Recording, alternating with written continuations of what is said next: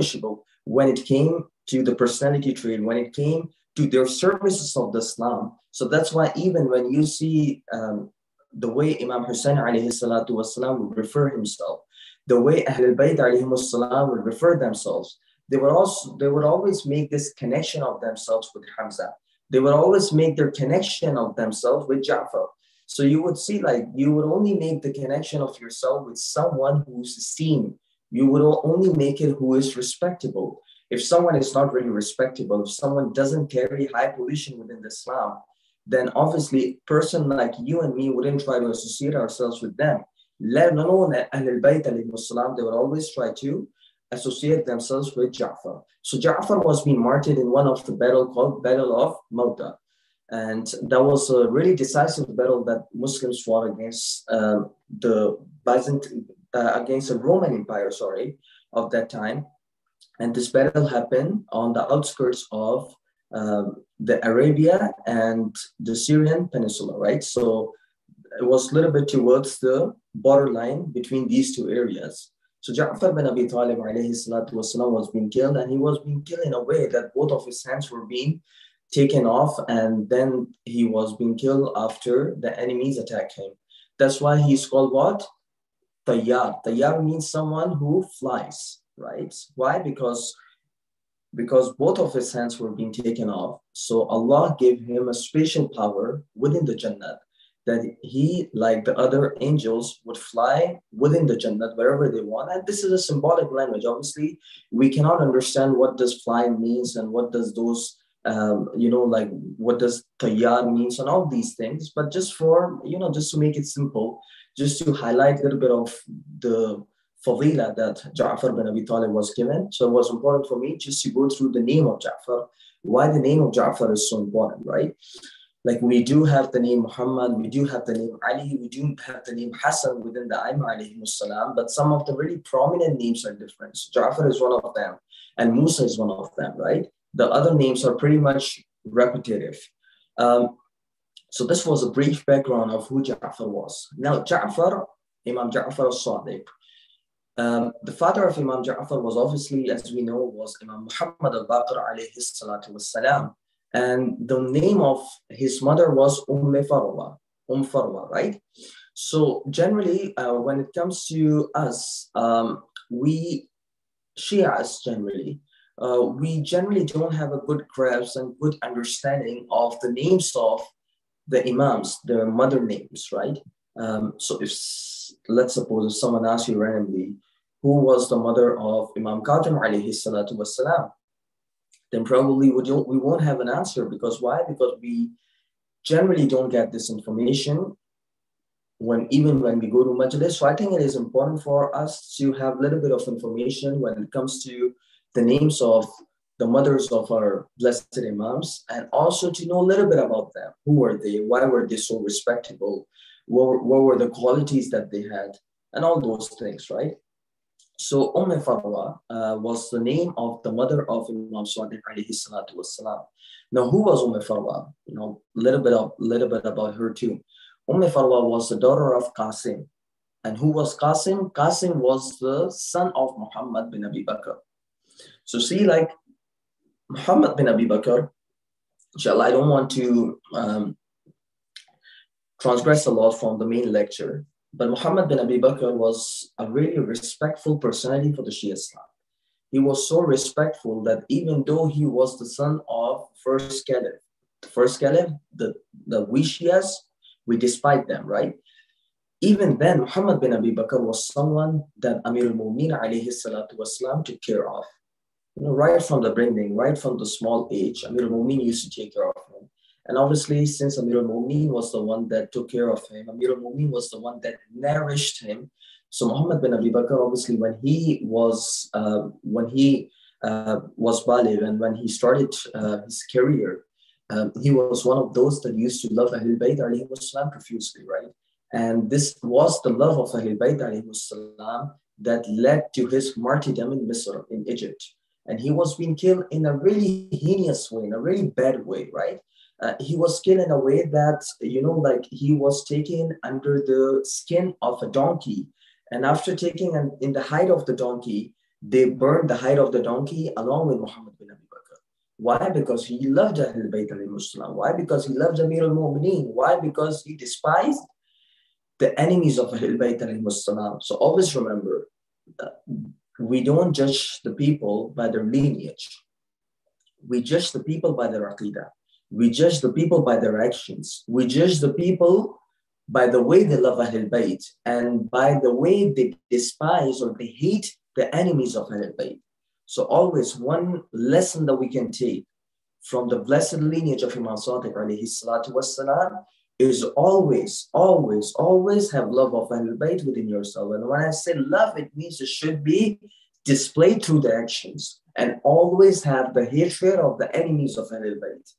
Be it the enemies that destroyed the house of Sayyidah Zahra, be it the enemies that led to the killing of Amir al-Mu'mineen, be it the enemies that came in after him, right? So all of these enemies are negative figure for all three of us, right? So this was a brief background of who was the mother of Imam Sadiq alayhi salatu wassalam. And then Imam Sadiq, his kunya, like we say, Ya Abul Hassan for Amir al-Mu'mineen. For Abul Hassan is for Amir al-Mu'mineen. We say Abu Muhammad for Imam Hassan. The kunya of Imam Sadiq was Abu Abdullah, right? Remember this name.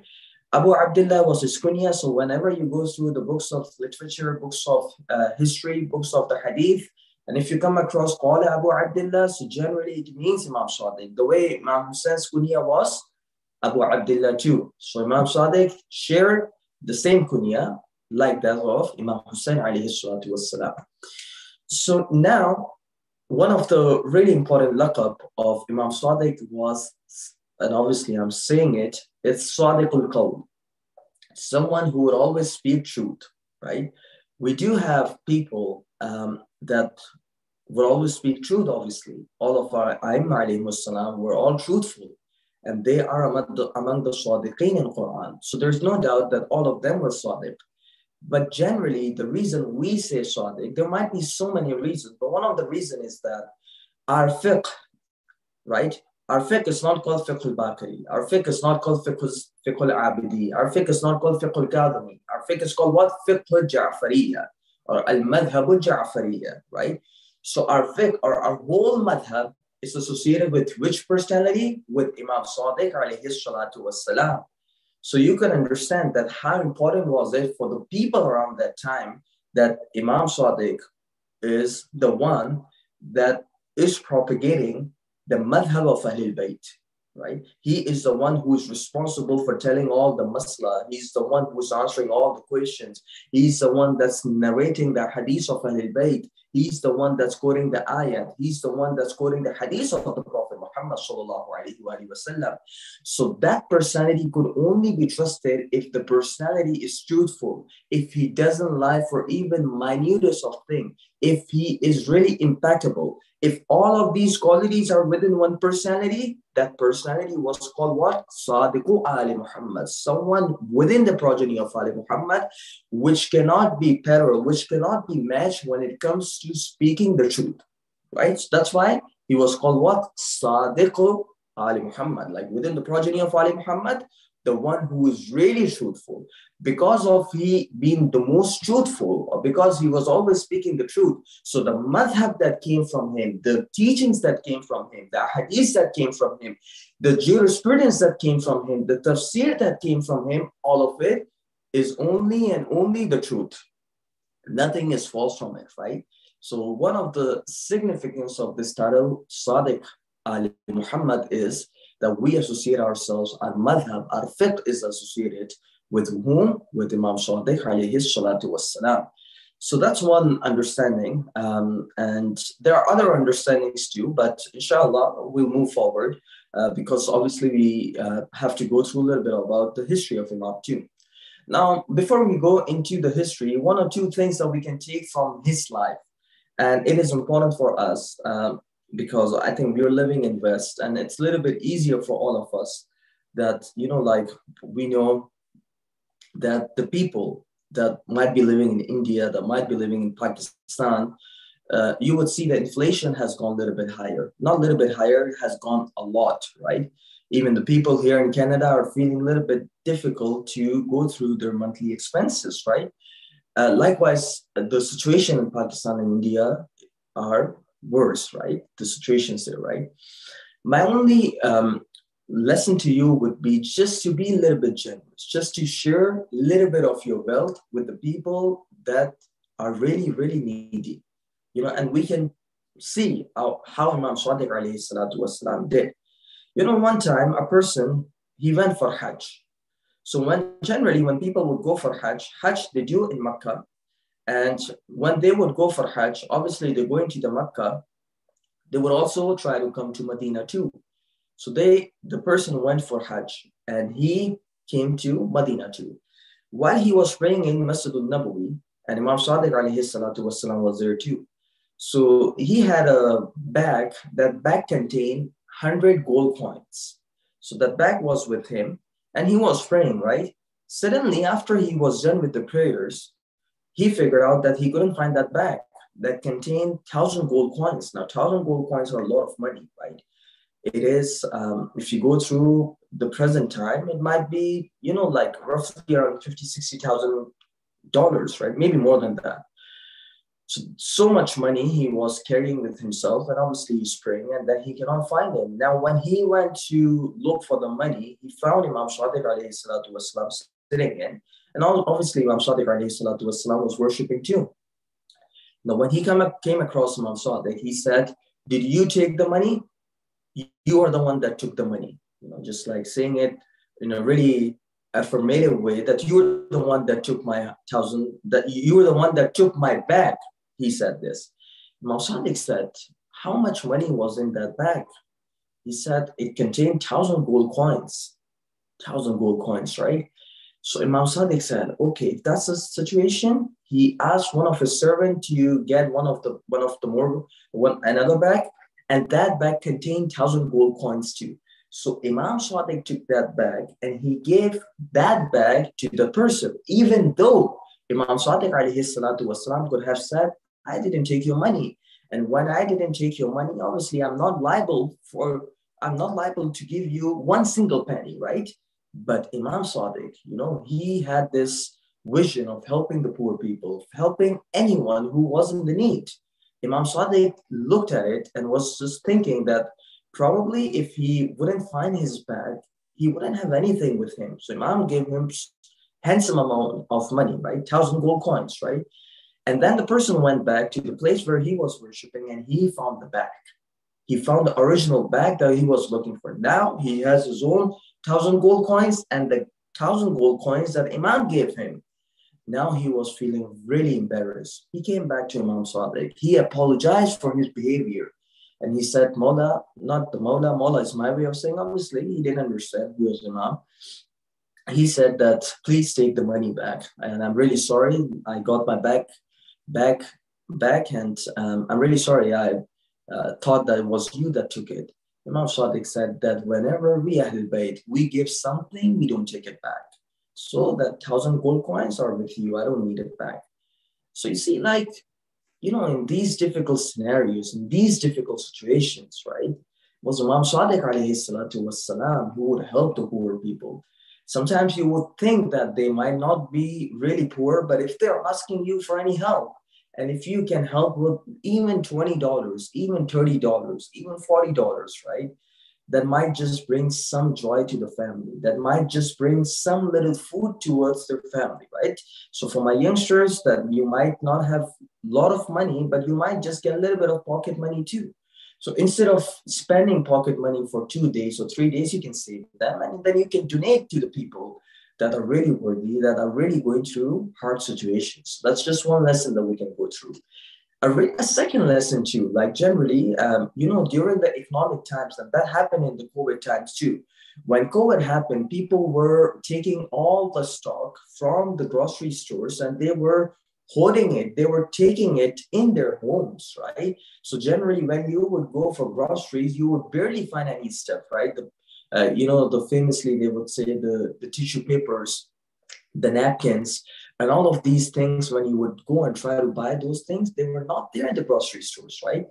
And the people were taking the food supplies, people were taking all kind of things with them, and they were thinking that because of COVID, there won't be grocery stores won't be open, the food supplies wouldn't come in from other countries. So hoard as much as we can. Hoarding means like collect as much money, as much supplies as we can in our home. And you know what it does? So if you have all the stuff in your home, and if you start hoarding this things in your home, right? Then there is shortage of supply. When there's a shortage of supply for the things, automatically the prices of the things, they go really high.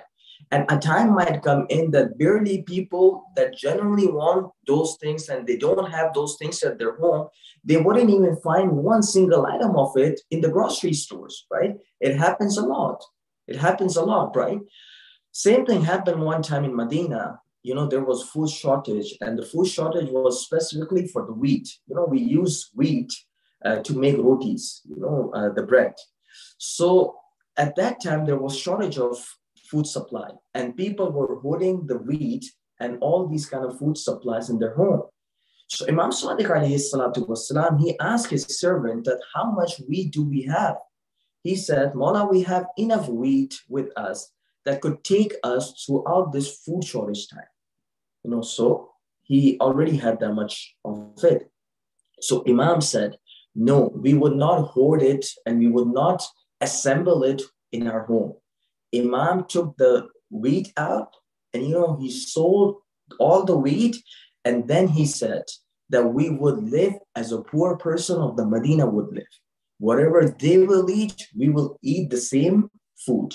If they are eating the barley bread, we will eat the barley bread. If they are eating the wheat bread, we will eat the wheat bread.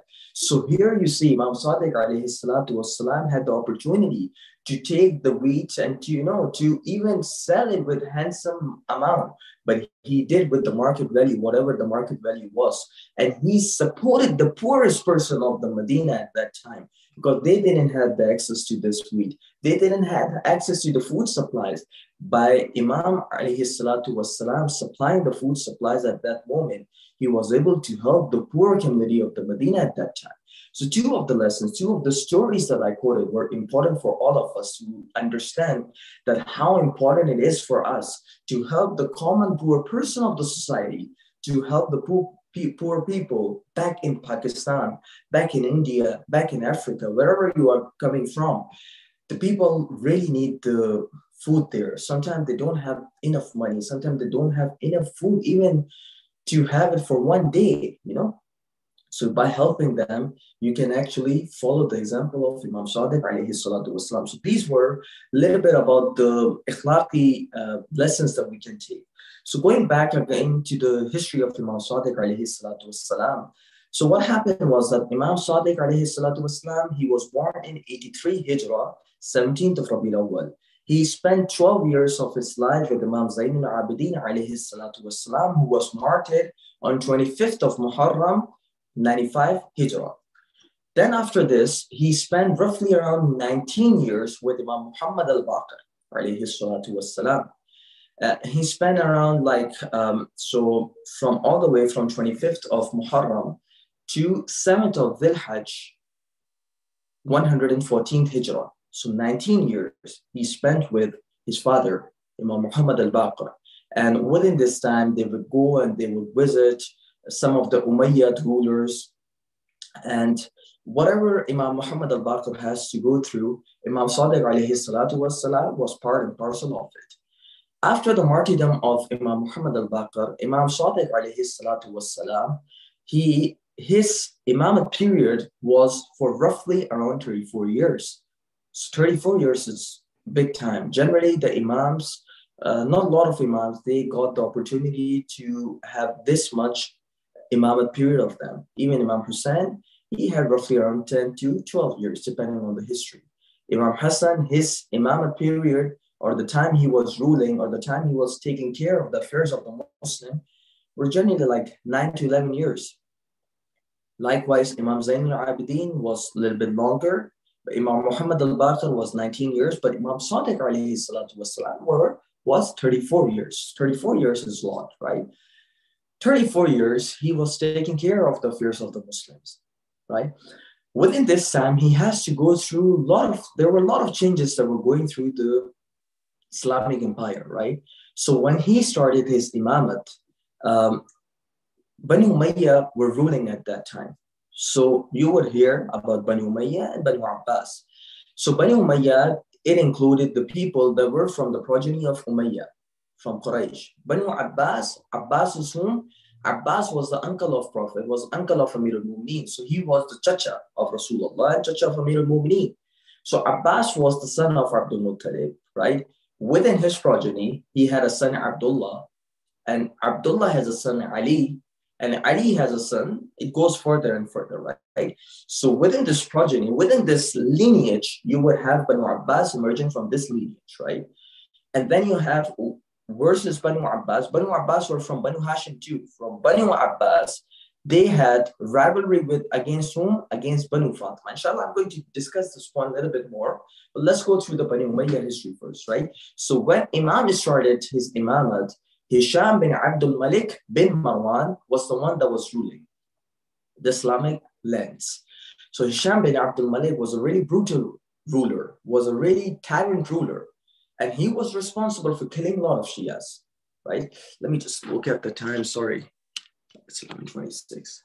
Thank you. I'm sorry, I didn't have the watch with me. So Hisham bin Abdul Malik was the one that was ruling Bani Umayyah at that time when Imam Sadiq alayhi salatu wasalam started his imamate.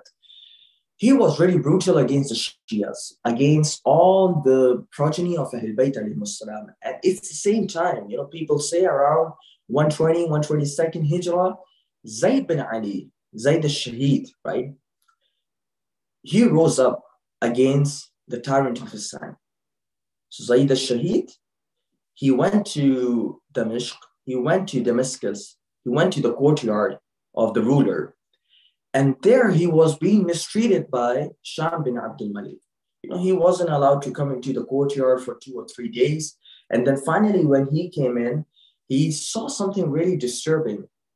He even saw someone abusing Sayyidah Fatima salamullah alayha. The position of the Bani Umayyad, it got so worse that they were even abusing Janab Zahra salamullah alayha.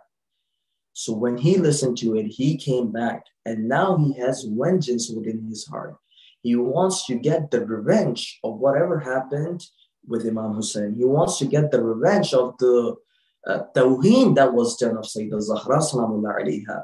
He wants to get the revenge of the atrocities that were committed against Ahlul Bayt alayhi salam.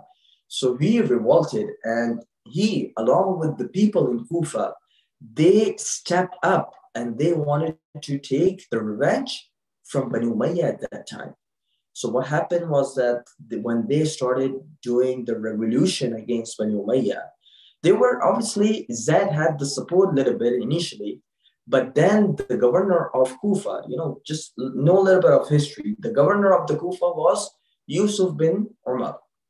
Yusuf bin Umar cracked down against Zayd and his supporters. So Zayd was being martyred really brutally. His supporters were being killed too.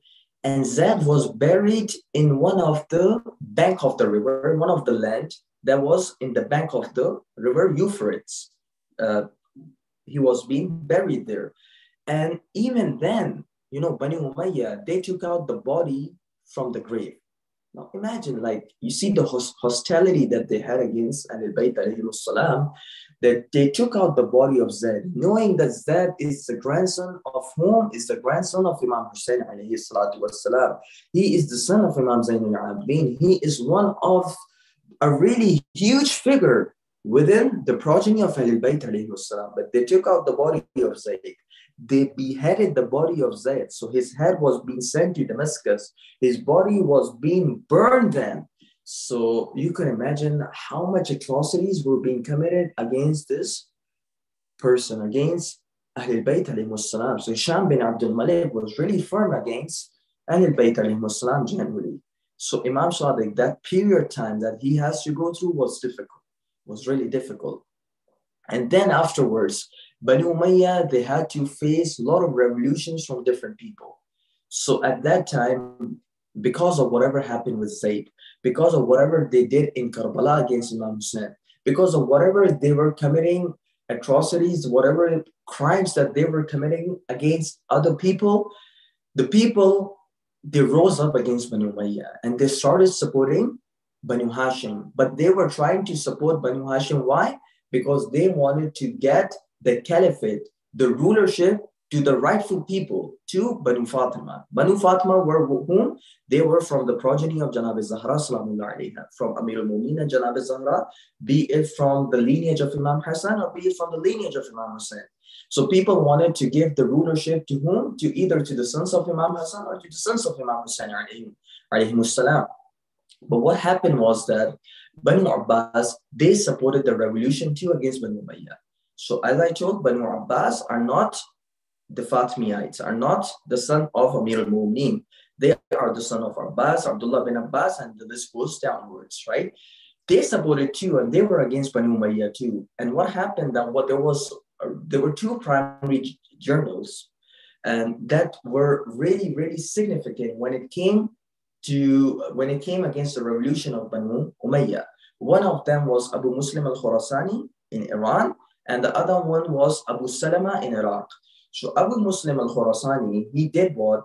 That he rose up against the Banu Umayyah in Iran and the southern part of Iraq, and he basically gave them the liberty.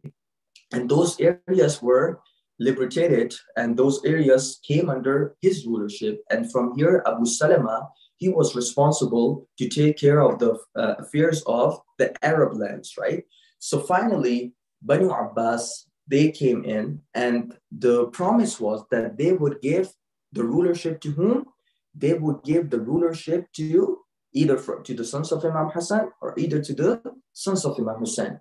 But when they came in, the promise was there, but they broke the promise. So this is what the politics is. And this is a really significant lesson that we need to understand. Imam Sadiq alayhi salatu wassalam never supported Banu Abbas against Banu Umayyah. Why? Because the Imam knew that if I would support them, they are the one that would commit same crimes too. So I don't want to be responsible for the crimes that they're committing. Secondly, the promise that they are making, that when they would get the caliphate, when they would get the rulership, they would transfer it to Banu Hassan or Banu Hussein or from the Fatimites. This is just a really stupid and false promise. They would never want to give it back once they have it.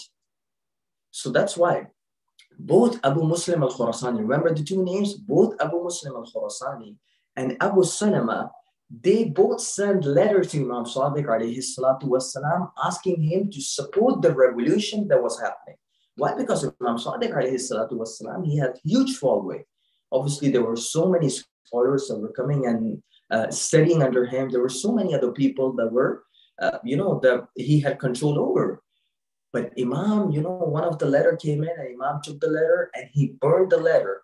And he said, this is my reply to the person. Why was this reply to the person like this? Because Imam knew the methods that they're using to get the rulership, the methods that they're employing. And obviously those methods were brutal too. You know what Banu Abbas did? Banu Abbas, they did when they got hold of the Islamic lands, when they were the rulers of this whole Islamic government, right?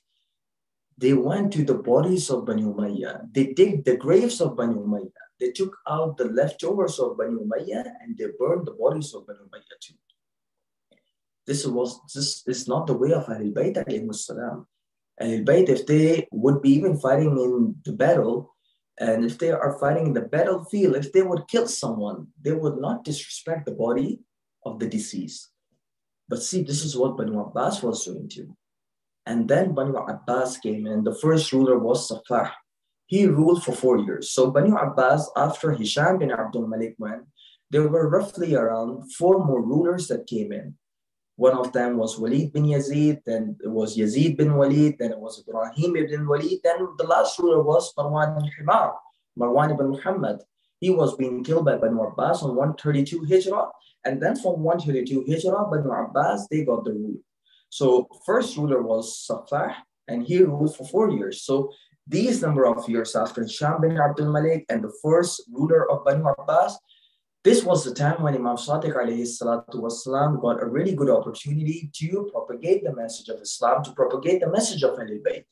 So he would tell the true teachings. He would have a huge circle of scholars coming and getting the guidance and getting the learning from him. So this was the time when Imam Sadiq alayhi salatu wasalam was able to dispatch the knowledge of Ahlul Bayt, was able to dispatch the knowledge of Quran and Prophet, the true knowledge.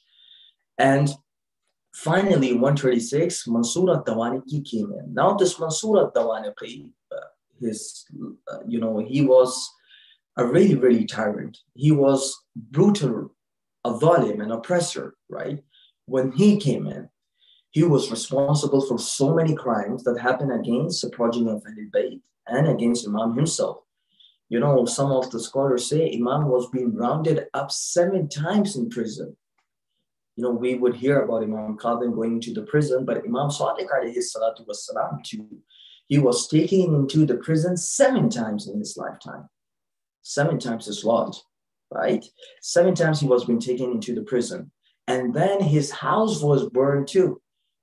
So Mansur al-Dawaniqi, he wrote to his governor of Medina and Makkah. His name was Hassan bin Zayd, probably, if I remember correctly. He was being sent to go and destroy the house of Imam Sadiq, and not only destroy it, but burn the whole house. So he was being instructed to burn the house of Imam Sadiq alayhi salatu wasalam, the same house that Ahlul Bayt alayhi wasalam would use as a sanctuary, that the families of Ahlul Bayt would reside in.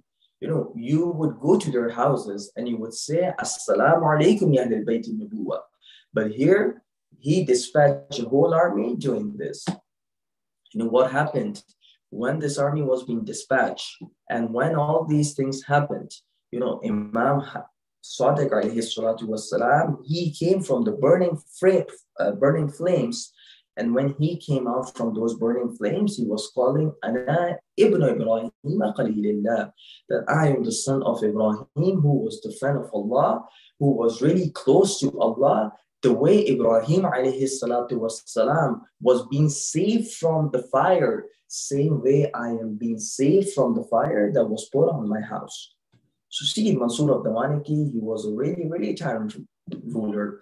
And finally, Imam Sadiq alayhi salatu wassalam, he lived his life all the way till 148 Hijrah. And finally, on 15th of Shawwal or 25th of Shawwal, one of these 2 dates, he was being given poison in the form of grapes. So they put on the poison, they put it in the grapes, and then they gave those grapes to Imam Sadiq alayhi salatu wasalam. And after eating those grapes, obviously, Imam Sadiq alayhi salatu wasalam was, he left this world. And he left this world in a situation that one of the narrators says that when I came and I visited Imam Sadiq after he was being given the poison, I could see his body, and that body was so weak that I could just feel that there were only bones in it.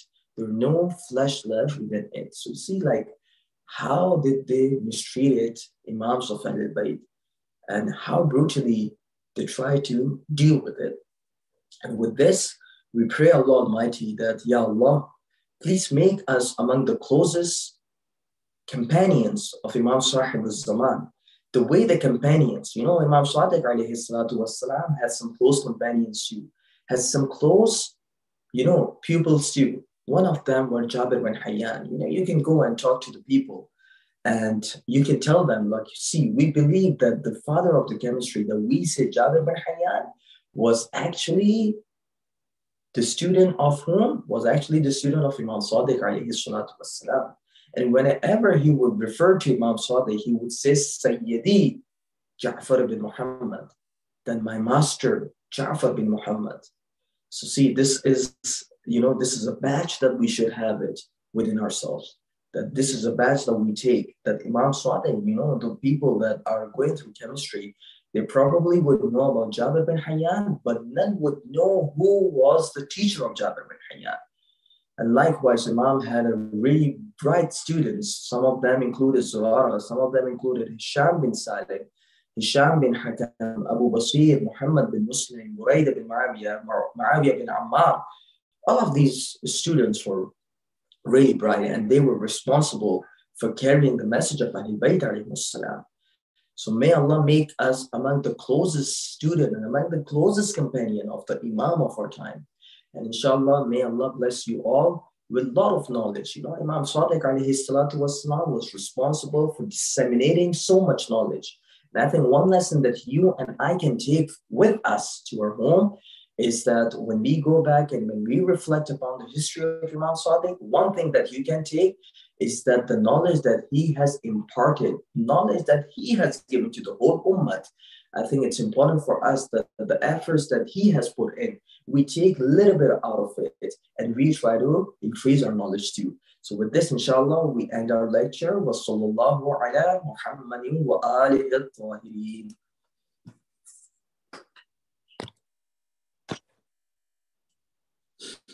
Any questions? Anyone has any question? Yeah, assalamu alaikum. Alaykum assalam wa rahmatullah. Yeah, so I had two questions. The first question is that which battle did because of Jafar die in, who was like the brother of Imam Ali alayhi salam? Which battle did he die in? Battle of Mauta. Wait, Mauta? Yeah. Mauta, okay. Jange Mauta. Yeah. And we know that Abu Hanifa and other famous Sunni scholars were the students of Imam Jafar Sadiq alayhi salam. So is there any proof from like the books of Ahl Sunnah, like the major books of Ahl Sunnah? Of course. Yeah, of course. It's a really wonderful question, Muhammad, and I'm glad that you brought up this question. And honestly, it slipped out of my mind completely, and I should have mentioned it, but Jazakallah for bringing this thing up. Yes, so Abu Hanifa and Malik bin Anas, two of the famous, Sunnis, they generally have four big scholars that they adhere to. One of them is Abu Hanifa, second of them is Malik bin Anas, third of them is Shafi'i, Muhammad bin Idris al-Shafi'i, fourth of them is Ahmad bin Hanbal. And other scholars were there too. So one of them also included Sufyan al-Thawri. So Sufyan al-Thawri, Abu Hanifa, and Malik bin Anas, all of them were the students of whom? Were the students of Imam Sadiq alayhi salatu wassalam. And some of them were the students of Imam Muhammad al-Baqar alayhi salatu wassalam too. So that's why Abu Hanifa has this famous saying that says, لَوْلَا سَنَتَانْ لَهَلَكَ نُعْمَانِ. That if it wouldn't be for the 2 years that I studied under Imam Muhammad al-Baqar and under Imam Ja'far al-Sadiq, I would have perished. The same way, his caliph would say to Amir al-Mu'mineen, لَوْلَا عَلِيٌّ لَهَلَكَ عُمَرٌ. That if it wouldn't be for Amir al-Mu'mineen, Umar would have perished, right? So mashallah, you see like the imams that we follow are the ones that give the knowledge, and the people that follow other imams are the ones that took the knowledge, and it's a whole debate that they took the knowledge the right way or not. But there are some books that you can go through, inshallah. If you go through the books of Shibli Nomani is a really famous scholar in India, in Pakistan and India. He was from India, and he has written some books about, even he has a whole book called An-Nu'man, and he is discussing about the biography of Abu Hanifa in it. Abu Hanifa's, his name was Nu'man bin Thabit, right? So he has a whole book called An-Nu'man. You can go through it. And there are plenty of other books within the Sunnism. Inshallah, if you need, I can give you the scans, inshallah. But I think Shibli Nu'man, the reason I mentioned him was that his book is available in Urdu. Some of his books are translated into English too. Like one of his books, I think the book that he wrote on Umar, that book is translated into English too, named Farooq, right? Farooq the Great, as they say. So, inshallah, if you can get hold of the English version of it, I'm not sure, the book An-Nu'man. If not, then inshallah, I'll try to give you the scans. And there are some other Sunni scholars too. If I remember correctly, Shah Abdulaziz ad-Dehlawi, right? This is a person that wrote a whole book against Shias. The name of the book is Tofa Ithna Ashriya. Tofa Ithna Ashri, which means a gift to the Shias, right? So a huge book against the Shias. I think if I remember correctly, he also mentions in his book that Abu Hanifa was a student of Imam Sadiq alayhi salatu wasalam, and all the other Rijal scholars too that have written on the topic of Rijal. They have mentioned too that Abu Hanifa would come and Abu Hanifa would get the knowledge from Imam Sadiq alayhi salatu wasalam. Okay, Jazakallah. Yeah. Assalamu alaikum. Wa alaikum assalam, Sajjad. Yeah. I have one question.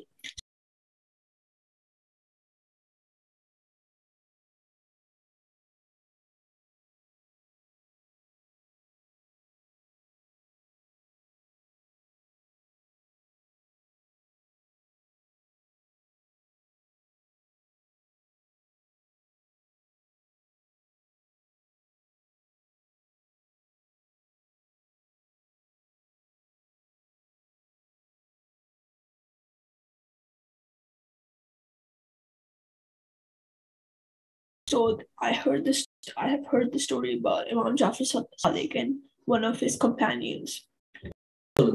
Our pledge of allegiance and all the devotion is for the Ahlul Bayt alayhimus salam. So in our mind, within our hearts, we do think that we love Ahlul Bayt alayhimus salam the way they should be loved. Not the way they should be loved, but at least to the bare minimum, we love them.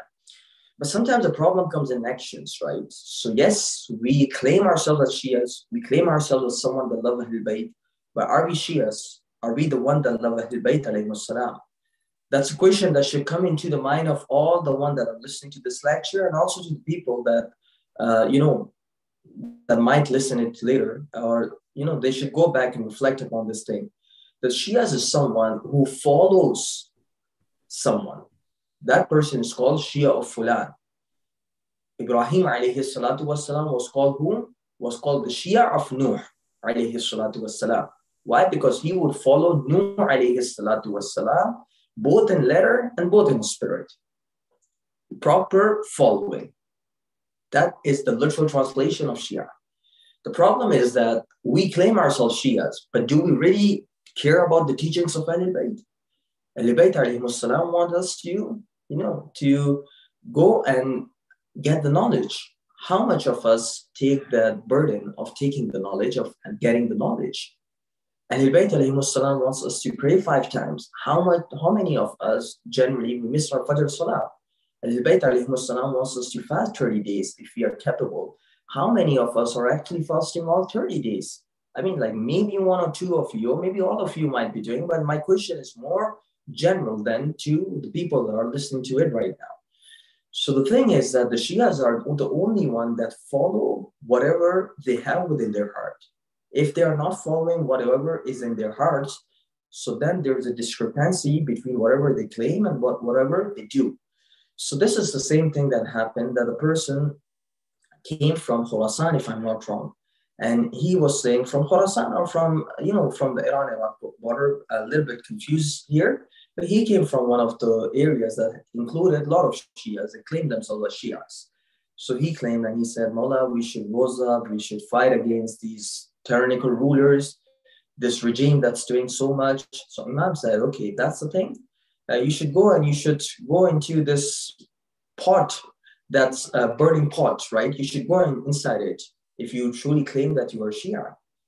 So that person, he was shocked and he was just like, oh my God, Mullah, do you really mean what you're saying? So Imam said, okay, never mind. Okay, just be here. Then there was another companion that came in. And that companion, he came in, he has slippers with him and he was coming like this. And Imam said that, oh, Fulan, go under that hard part, right? He, without even questioning, he went into it. And that person who was talking to Imam, he was, completely blown away, completely taken away. He couldn't even concentrate on whatever he was talking with Imam. And Imam was just talking to him like the way naturally and normally Imam would talk. And then when his concern got higher, then Imam took him. And then when Imam took him to the place, he saw the person that was being instructed to go into the fire. That fire became, just a way for Ibrahim alayhi salatu wasalam. It became whole. It became, a salvation piece. That fire became a piece of salvation for that person too. And that person was reading the Quran. So Imam said, can you tell me how many of Shias we had like this? So the person said, Mola, we don't even have 2 or 3 people like this. So just to tell you that, like claiming ourselves as Shias is one thing, and actually acting upon it is different. So one lesson that we can take from it is that whatever things that you come across, whatever Imams are saying, try to act upon it, because by you acting upon it, you would get closer to the Imam of your time than anything else. Jazakallah. Jazakallah, thank you very much.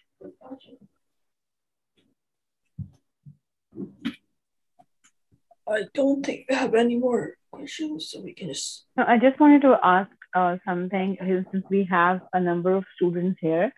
So in near future, if you people like to discuss a topic of your choice, I think the administration would like to accommodate that.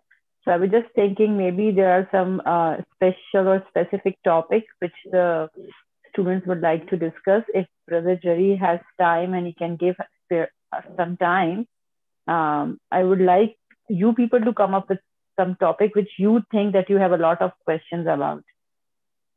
It can be related to fiqh also, to history also, to akhlaq also, anything else also. Would that be fine with you, Brother Jarry? Yeah, it's a good idea, inshallah. Whatever topic they might have. But we really genuinely want people to, and the students to take interest, and genuinely any topic that is of primary concern for them, I think they should bring forward, of course. One more clarification regarding Imam Jafar Sadiq alayhi salam. Like we see in our Western world, like you had mentioned also that Imam Jafar Sadiq alayhi salam has done a lot of work regarding science and all that. So we see some like he's being portrayed as more as a scientist and all that. And if we research about him on the internet also, so we see that he has been portrayed a lot as a scientist. So I have just a little concern that is it okay to introduce imams as scientists or as master of some other knowledge? Would that be a question on their level of ismat or the level of position? I hope you are getting what I mean. Yeah, I got it. So sometimes the way we introduce an imam, it becomes a really specific understanding of the imam, as if he was only known for his sciences, or the spiritual part of it gets missed, right? So I mean, like the way I want to introduce imam is that he was the master, or he was the teacher of the scholars that came afterwards him. Be it the people that have done so much in the field of fiqh, people that have done so much in the field of theology, people that might have done so much in the field of chemistry, in the field of philosophy, in field of like different other kind of fields, in field of the Uloom of Quran. When I was trying to mention Jabir bin Hayyan, obviously, I was really running short of time, so I had to mention one of the students. But if you go through the students that Imam had a specialized student of fiqh who was named as Zarara. Imam had a special student of Kalam. His name was Hisham bin Salim. Imam had a special student in the field of Imamat. His name was Hisham bin Hakam. Imam had a special field in the field of Arabic. His name was Himran bin Ayyun. Imam had a special person in the field of the Uloom of Quran. His name was Aban bin Taghlab. So you see, like Imam had different students who were specializing in their own field. So Imam he was more like, you see, like you have a PhD instructor who is basically entertaining and helping. Like this is a really, this is an example that is not necessarily the right example, but just want you to understand a little bit that since if someone is doing PhD, right, they would have an instructor that would continuously guide them towards the research. Likewise, Imam Sadiq alayhi salatu wassalam, you could take a little bit like that PhD instructor that were helping the huge scholars in their specific field of research. So you see that I would probably introduce Imam as the master of the masters, someone like that, right? And Jabir bin Hayyan is only a portion of that ocean of knowledge that Imam has given, right? But the problem sometimes I could understand, sister, is that when you're talking to a non-Muslim or someone who doesn't believe in God, so sometimes the difficult part is that how would you introduce them to, to Imam Sadiq alayhi salatu wassalam? Because we would go into the spirituality a lot. They would say that there are so many spiritual scholars that are already there. What is the thing that Imam has given me, something that I could take off, something that would help me in my daily life? So sometimes I would say that while you're trying to convince them, there should always be a starting point. And that starting point would always be to give them something that is beneficial to them.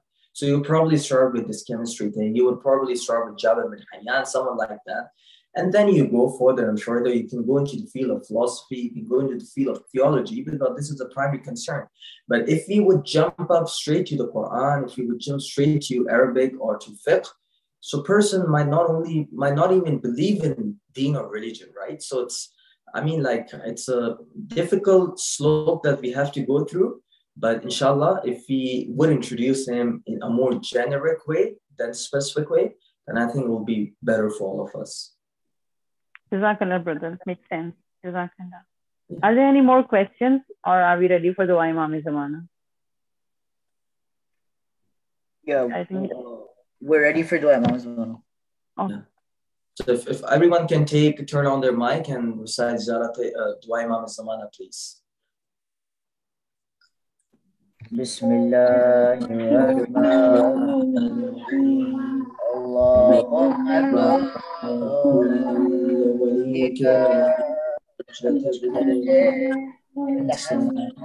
صلواتك عليه وعلى آبائه في هذه الساعة وفي كل ساعة وليا وحافظا وقائدا وناصرا ودليلا علينا حتى تسكنه أرضك عطوا وتمتعه فيها